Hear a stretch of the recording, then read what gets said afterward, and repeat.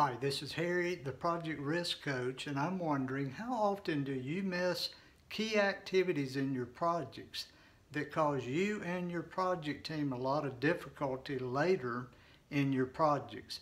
Well, today we want to look at the topic of how do we break down your projects? How do we break those projects down into deliverables? And then how do we break the deliverables down into activities that you will put into your project schedule?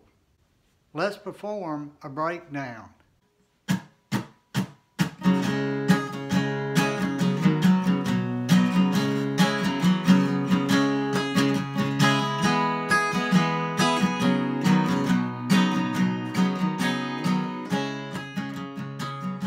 Sorry about that, wrong type of breakdown.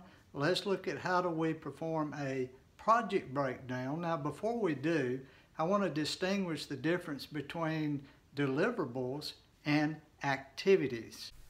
A deliverable is any unique and verifiable product, result, or capability. So these are the things that we create during the course of our project or within a phase of a project. Activities, on the other hand, they are a distinct scheduled portion of work performed during the course of a project. Now, I like to think of activities as the specific actions that we perform to create the deliverables. For example, let's say that we were creating software, which is a deliverable. We would have activities such as develop requirements. We'd have an activity to develop a design, develop test cases. We'd certainly have an activity to complete the coding.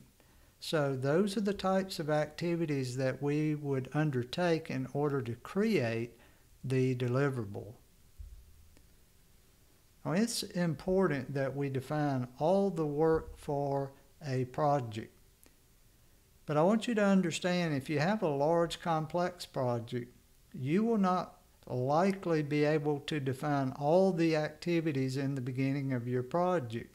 And therefore, you would repeat the work breakdown structure process in an iterative fashion. So why is it so important that we define the activities properly? Well, consider what we do with these activities. We sequence the activities, we estimate the activities, we assign resources to those activities, we identify risks that are inherent to each of the activities. So it's really important that we break those deliverables down into the proper activities because this is the essence of our project schedule. Now, you can create your work breakdown structure with different tools. For example, you could outline a WBS in Word or Google Docs, a very simple way to do a WBS. You could also create a WBS in something like PowerPoint. It might look like an org chart. Another tool that I use is a mind map. Allow me to show you an example. So let's pretend that we have a software project. We'll call it the XYZ software project, and we want to break this project down. So the first level of breakdown, we could use the project process groups: initiating process group, the planning, executing, monitoring, and controlling, and closing process groups. Then we could break down the initiating process group, and we might say, well, there's two things that we really want to create while we're initiating the project, and that would be the stakeholder analysis as well as the project charter. And then in our planning process group, we might say, here are some additional things that we want to deliver. We want a requirements document, we want a design document, we want a testing plan, a training plan. In the realm of project management, we might say we want to create the following plans: a schedule management plan, cost management plan, communications management plan, and risk management plan. Now, I hope you're beginning to see that as we're breaking down this project, that all of these items that we've listed so far are nouns. They're not verbs. Now, we'll talk about the use of verbs in just a moment when we define activities, but these are the things that need to be created during the course of the project. In the initiating process group, we might say we have development, testing, and training. With our monitoring and controlling, we might say we'll have status meetings in which we're going to do some variance analysis of our budget as well as our schedule. And then in the closing process group, we might say we're going to do a lessons learned or create a lessons learned as well as a document archive.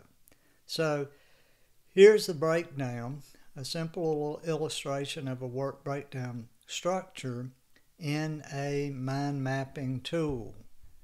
Now, I happen to be using the tool MindNode. Now, there are a lot of different mind mapping tools, and I would encourage, if this is of interest to you, just to do some research and find a mind mapping tool that would be good for your environment. But I love the graphical representation of the project, and as I work with my project team and they see the different components and pieces of the project, they can help me fill in the blank places in the project, and it really helps to reduce the possibility of overlooking key things that need to be created during the course of the project.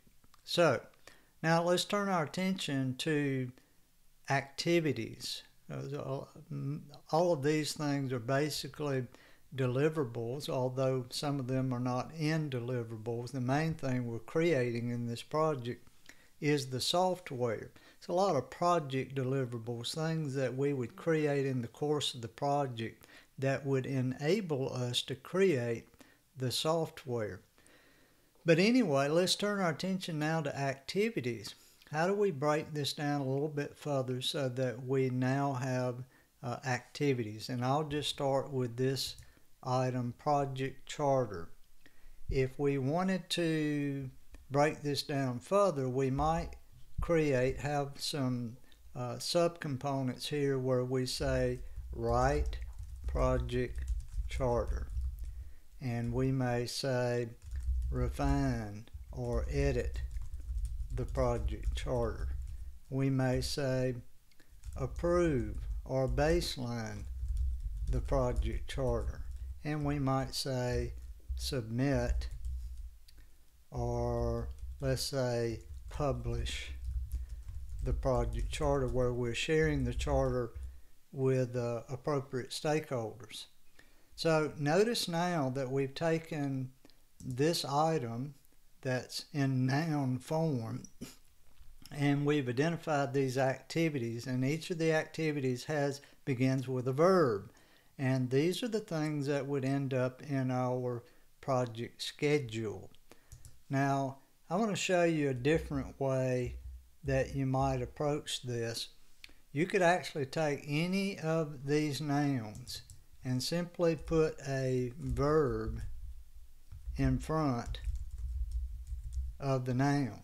So we just simply say create project charter, and that activity may be defined in a way that you know that it includes the writing of the charter, the refinement or editing of the charter, the approval, as well as the publishing of the charter. That's completely up to you, but it's important that you've defined all the activities necessary for the project. Here's another one. We could take requirements and we could say develop requirements. Now we have an activity, something that we're going to assign to a resource or resources in the project for completion. We could have this guy where we say complete development. And so you get the idea. Either of those methods would work great. At the end of the day, we're looking for breaking down the work, and at the end of this, we have these activities that we would put into the project schedule. I hope you find this helpful. I'd love to know what tools you use and how you go about doing your work breakdown structure. And if you have any questions about this, please let me know. Well, I hope you enjoyed today's video. You know, one of the key inputs into the WBS process is actually the project charter that we create during the initiating process group. And recently I published a new online course entitled The What, Why, and How of Powerful Project Charters, where I walk you through step by step exactly how to create powerful charters. I hope you'll check that out, and you can find that at projectriskcoach.com/courses. You'll also find there a free course entitled The Intentional Project Manager, based on my book that I published in February of this year. So I hope you'll check out those resources. Hey, thanks for dropping by. Look forward to seeing you again soon.